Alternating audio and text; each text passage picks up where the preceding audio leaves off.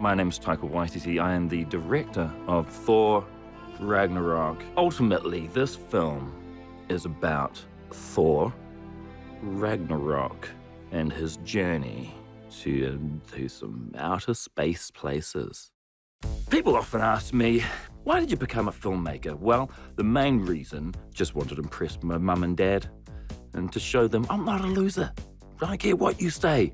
I can achieve some dreams, not my own dreams, but other people's dreams. I can get close to being J.J. Abrams. I know you wanted him as a son.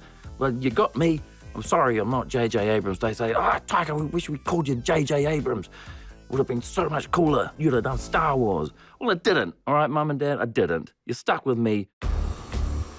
Okay, now, down to the nitty-gritty. Why did I make this film? For kudos and followers on Twitter.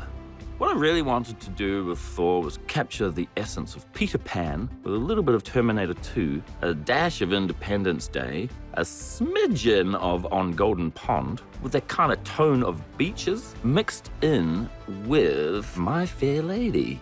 So I think we've achieved that. At the end of the day, when all's said and done, the film's about some monsters, some explosions, pretty ladies, handsome men, there's a Hulk, then it's the credits at the end with all the names of the people who made it. That's what we tried to do, and I think we did it. That's what I wanted to achieve with this film.